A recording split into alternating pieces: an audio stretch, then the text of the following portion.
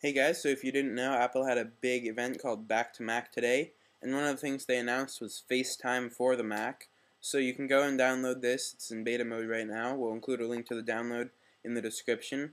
But basically it allows you to call another FaceTime for Mac, or an iPhone 4 with FaceTime, or an iPod Touch 4.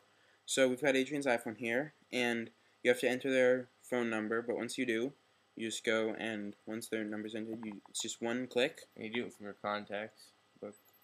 and it'll start the FaceTime call. And I'm going to go to a separate room. That it started the call, and Agent's going to go and take that.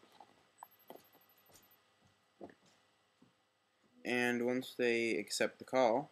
Okay, so it pretty much works like... I'm going to turn on the light here. It pretty much works like any other FaceTime with like a phone or anything, but it works with computers. If I tilt my phone sideways to see his screen. Yeah, so one thing that this does is it changes the resolution of your screen to fit the iPhone screen. So once again, if he turns his sideways, then you can see that the field of view on mine gets wider as well. So it changes the size of the screen to fit the iPhone screen.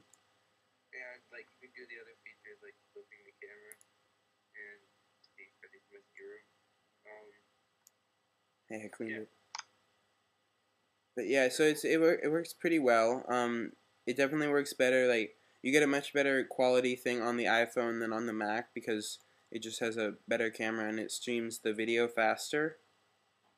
Like, you can see if it's holding still, it's pretty good. But once he starts moving it around, then it gets a little fuzzy around the edges. But overall, I think it's pretty good. I definitely think it's good that they included this, and I think it's useful and it's implemented really well. So, once again, you can get the download link down in the description. But that's all for now. Thanks for watching, and please subscribe.